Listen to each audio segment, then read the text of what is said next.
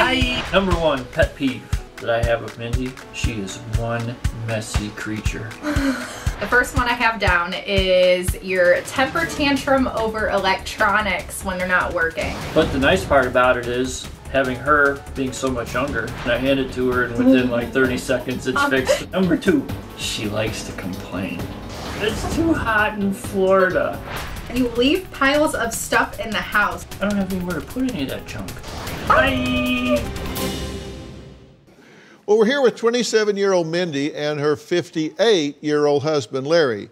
Now, they insist that their 30-year age difference doesn't cause any problems in their marriage, I mean, between the two of them, but not everyone is supportive. Now, you had to know that this would be controversial, which is why you didn't introduce him to everybody the day the relationship started, the reason you didn't put him on camera right from the beginning. So you had concerns about it. I did, because we're different. And so you can't be surprised when you got a reaction. Exactly. Right? Not surprised, just a little concerned.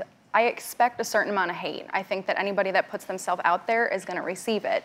Right. However, when somebody sends items to your home and is scary and threatening beyond belief, that's a little, where do you draw the line with that? Right. Or how do you cope with it? My initial response to the hate that was being generated on comments was, it doesn't bother me.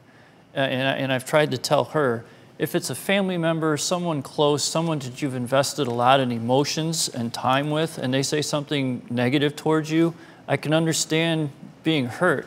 But these people we've never met, we don't know them, we'll probably never see them. We don't get a chance to know them. Mm-hmm. So as far as whatever they have to say about me, I could care less. Yeah. And you have two categories here. One are haters, these keyboard bullies. Mm-hmm. And these are the people that say things to you that they would never say to you in an elevator.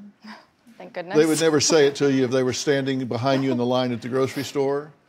But they'll say it with the anonymity of a keyboard. Then there's the other category of when they jump from cyber world to the real world. And if somebody shows up in your driveway or shows up outside, that's a whole different kettle of fish there, and I understand that. But look, you decided to go public. Right. And put yourself in the public arena. But it's not for everybody. Right. You're either tough enough to deal with that or you're not.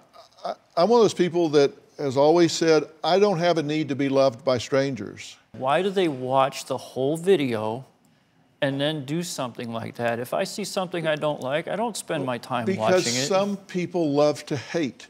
That's this guy, and his main goal was that I should stop making videos. And I said to him on the phone, I said, I will never stop making videos because I want to help others. Okay, and let me give you some advice. That's a mistake. Oh, no. You don't ever want to engage with a hater, ever, never, ever, never, because it gives them power. I'm glad you said that, because sometimes I don't know if I should respond or not. You should never, ever engage with a hater.